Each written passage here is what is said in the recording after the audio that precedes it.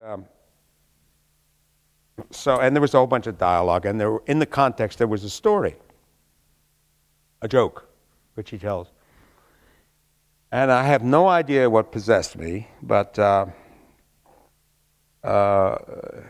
because I knew that what happens, you have an actor saying a line, and then the AD says a line. The AD says, and I said to him, like this, you're getting absolutely nothing from this guy. So I said, that's a waste of time. I'm not going to worry about that. I walked out there, and somebody, to announce to everybody who was there, somebody says, Brian Dennehy, no agent. Oh, believe me, that's nothing compared to what normally happens, okay? And I walked out, and I said to the AD, he says, no, I'll take care of this. And the AD kind of looked at me, and I said, and so just as George McBrain, the Northern Irish comedian, I just started, I took my wife to the zoo. I was walking around the zoo, and we say this pit, this big, deep pit. I looked down to the pit, and the orangutan is in there. Fucking orangutan. Big red hair sticking out of him. And he's looking, he's got the big red ass, you know, like that. We're looking down at him, and she said, oh, George, Jesus, look at that thing. Look at that fella, look at his ass on him. I says, I know, look at him, he's amazing, isn't he? And with that, she leans way over, and she falls into the pit. She falls down into the pit. And meanwhile, everybody's in the audience is beginning to sit up. And he says, and the big fella, he goes, something's wrong. Something's changed in my pit. Something's changed in my pit. And he looks across, and there she is, on the other side of the pit. Her dress is up. Her big white arse is sticking up in the air. And the big fella goes like this. And he starts to lumber across the thing. He starts to move towards it. And with that, the thing in the middle of his legs comes up. Bright red orange it was. And he comes across, and she says, George, God help me. Save me, George, save me. And I says, tell him you got a headache.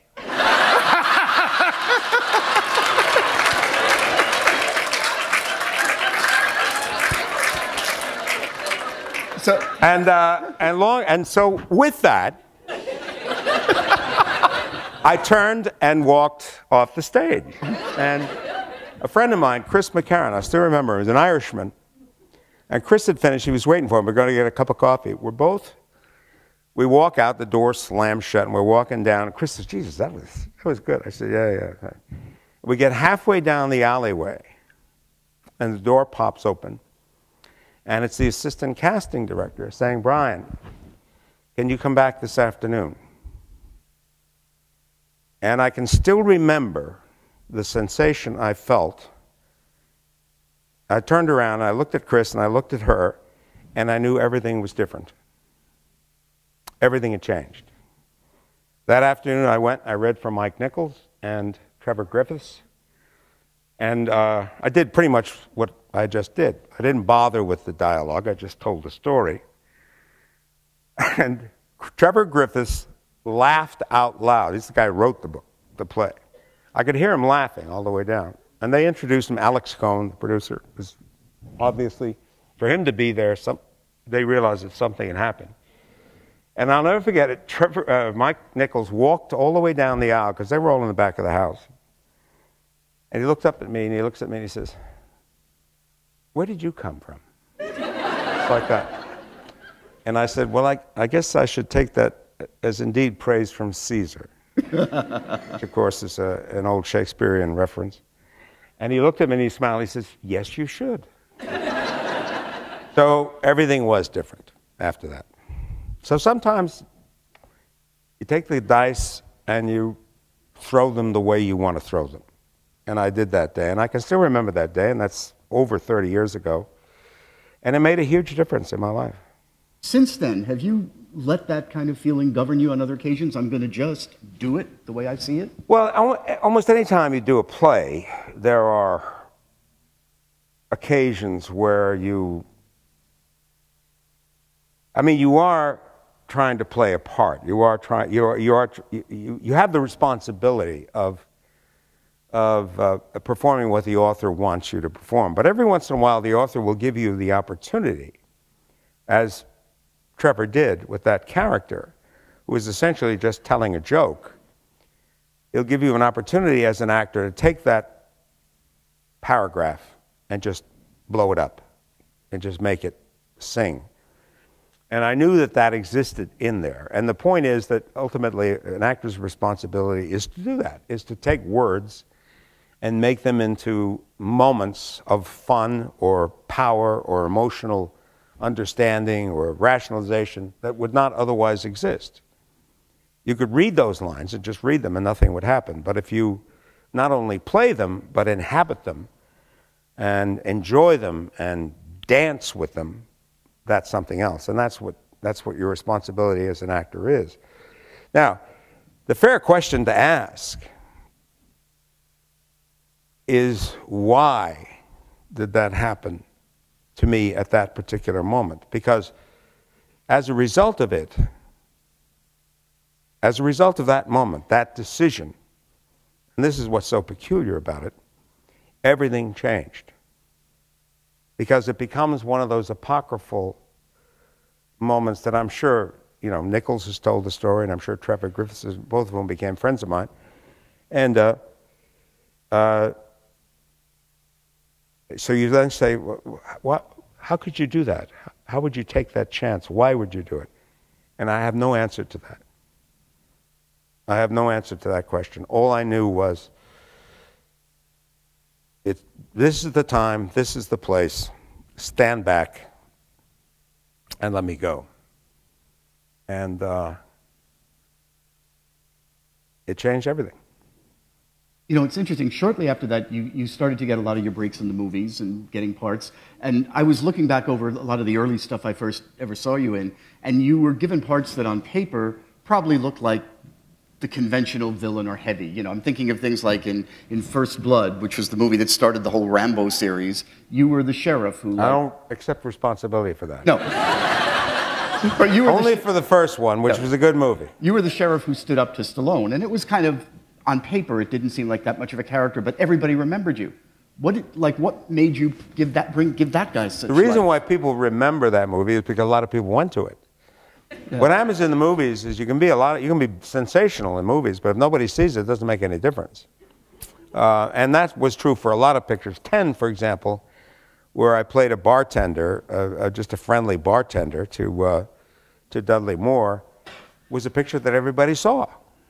And First Blood was a picture everybody saw. And you know, and you had this I had this combat with Sly. It was a funny bit about that picture. We shot it in Vancouver in November, and it's all exteriors, right? That was good thinking. You get the sun about 10 in the morning, lose about 3 in the afternoon. That was really helpful. Plus the rain and the snow and the big high trees. I mean, that picture took forever to shoot. But what happened was that he was supposed to die at the end of that picture, which a lot of people don't. The original script and 3 or 4 versions of the script, Stallone was supposed to be killed. Actually, at one point, he was going to kill himself with the help of Richard Crenna, who was his the colonel. And about halfway through the picture, when they began to really see the dailies, especially down in Hollywood, Los Angeles, a decision was made that have to change the picture because not only was Stallone not going to die, but they were going to make a franchise out of this. And so all of a sudden it had to be rewritten at the ending. But that's the way it happens, you know, a lot in the movies. And of course it was funny. Richard Crenna was the one who benefited more than anyone out of that because Stallone, of course, was the star. But the fact is, the Friday before we started shooting on Monday, Kirk Douglas was in Vancouver to play that part, to play the part of the colonel, the Special Forces colonel. And Kirk was under the misapprehension that the movie was be about him. And Ted Kotcheff, who's from Montreal, a wonderful director, kept saying to him, it's going to be about you, it's going to be about you, it's fine. And then finally, I think Kirk realized that this was not going to be about him, and if it was not going to be about him, he didn't want any part of it, and he got on a plane and he left. Now, we had to start shooting on Monday, okay? This was not some big Hollywood production. This was a This was an independent production with a very limited amount of money. So Ted gets on the phone to call people up who hadn't even read the script, knew nothing about it. The first guy he calls was Bill Devane. And Bill Devane, in his wisdom, turned it down. Called somebody else, and then the third guy he called was Richard Crenna. And Richard Crenna was one of the world's nicest human beings and a great guy, a great sense of humor. Ted says, I'm going to get you a script. There'll be a script at your place. And Richard Crenna says, I don't need a script. Forget about it. Just tell me a little bit about it. And he was on a plane the next day. And Crenna made 6 of them, I think. 6 of those movies. Put all of his kids through college, bought himself a big house. Believe me, those are the things you think about when you're making those movies. Something I've never raised you in all the time we've talked together is probably, I guess, the baddest bad guy in some ways you ever played was John Wayne Gacy. John Wayne Gacy, but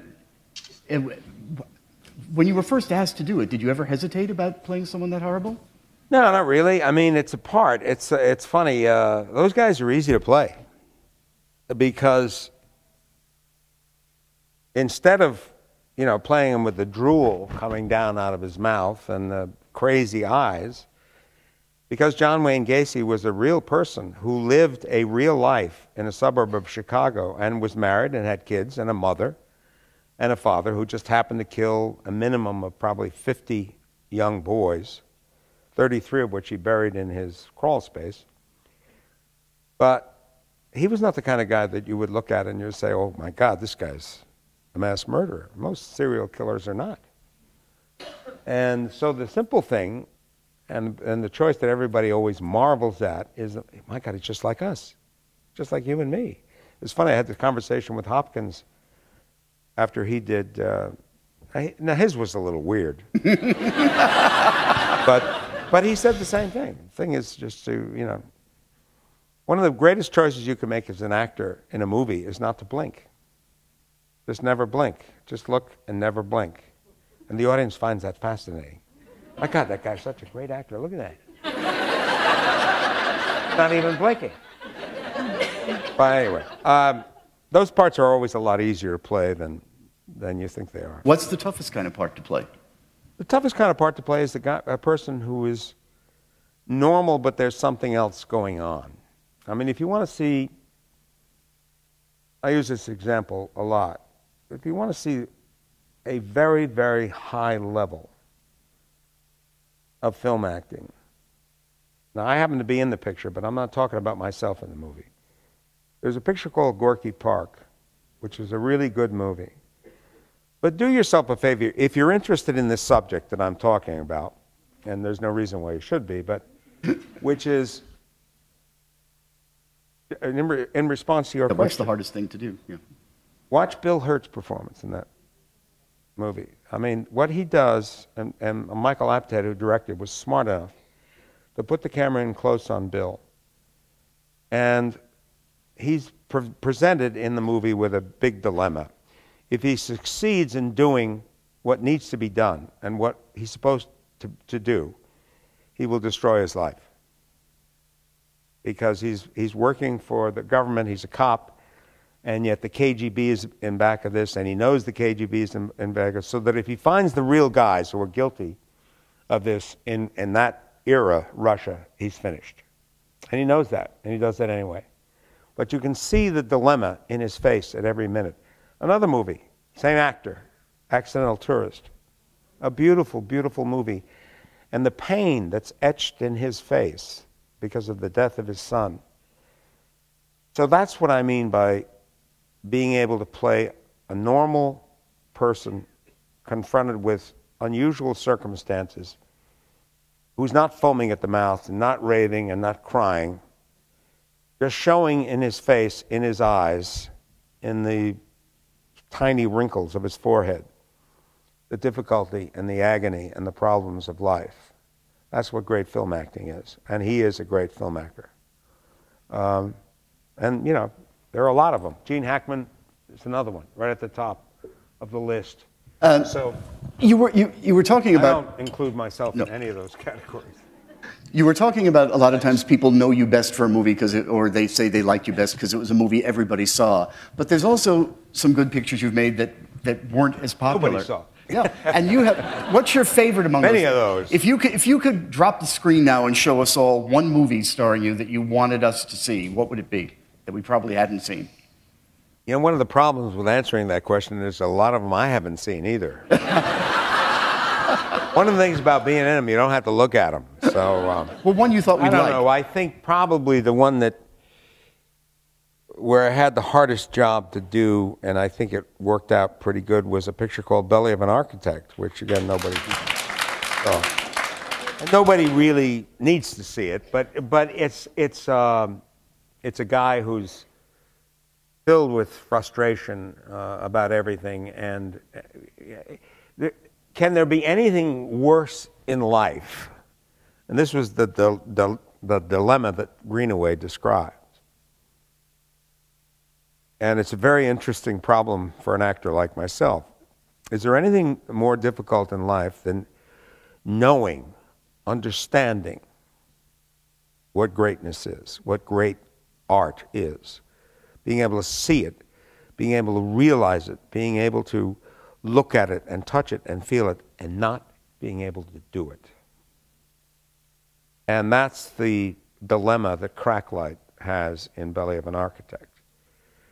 His pain comes out of his awareness of, and his frustration, his longing to express to other people, even just to express to other people what it is, what it can be, how important it is, how significant it is, how moving it can be, and other people just wander around uncaringly. You know, there's a wonderful scene that's shot in. Actually, got to shoot inside the great dome, Hadrian's and dome in Rome, the largest dome in the world, 2,000 years old. And he understands what it means. He sees it. He can feel it. And of course, the Romans are just going by, you know, flipping cigarettes out and spitting on the sidewalk and completely unaware of it. The picture is about that, about a man who sees it, feels it, understands it, but can't do it, number one, and number two, can't even communicate it. Can't even make other people feel how significant it is, how important it is. What was Greenaway like to work for? It was funny. He's a very austere person. He never shows any emotion. Very hugely intelligent, of course, a painter himself, which is why if you see certain of those shots, you'll see a big shot and you'll see just a huge chiaroscuro of swirling color and objects and so forth in the background. All natural, nothing forced, nothing faked, but it's like a painting. And beautiful, beautiful film with beautiful music and pretty good performances. He himself had a problem with actors. He had always had a problem with actors until he and I worked together. And I said to him right from the beginning, I have no idea what you're trying to do in this picture, but what I'm going to do is I'm going to take whatever you say or whatever you've written. What he would do, I'll go around the other way with this. He would take hours in the morning to set up a shot, 4 or 5 hours. And then he would call you in, and it was all going to be shot with a huge frame. He would never shoot close-ups. He would never give you a chance to do a performance in close-up. And he would give you these elaborate directions. I want you to move over here, pick up the magazine, look at the magazine, hold it this way so the light hits it here. Say the first 2 lines. Just turn your face slightly so we can pick it up here. Put the magazine down. Now move over here. Pick up the socks and the shoes. And he would have these geometric directions. It was all going to be done in one. Now, in prior years, in prior movies, actors, good actors, because he worked with good actors, are you out of your mind? I can't do that. That's not the way I work. And because I knew that Greenaway was doing something that I had no experience with, and I had no you know, it was all daunting to me. The script was daunting. The beautiful settings that we were in Rome were daunting. I never said no to him, ever. I would always say the same thing. I need 5 minutes. I need 10 minutes. And then the AD, one of the ADs, would hold the script and all these elaborate directions that I had from him. And we'd walk through it 3 or 4 times. Give me one more time, walk through it. And then we'd shoot. And so within 2 or 3 weeks, because I would always try to put some kind of life into it, some kind of emotional. It wasn't just a question of doing the movements. You had to invest it with some life, some energy, which I would do, because that was my job. And within 2 or 3 weeks, he and I were on such a wavelength. He would actually say to me, I want you to do this, and then I want you to do what you do, whatever it is. And it's an interesting picture. It's a picture I still watch, and I say, I don't exactly know what the hell is going on here. But I remember having one scene on a bed, and Cracklight is having some kind of episode, and Peter was reaching for something, and I said to him, you mean like St. Teresa of Avila, you know, that famous thing where she's in this agony? And he said, exactly, exactly. So then this big, fat, bearded Irishman does Teresa of Avila on this bed. But those experiences don't happen very often. That was an extraordinary experience. We had a wonderful time. We got no release in the States. It was too bad. It was at the Cannes Film Festival, and we all went there and had a great time, but it was never really released in the States.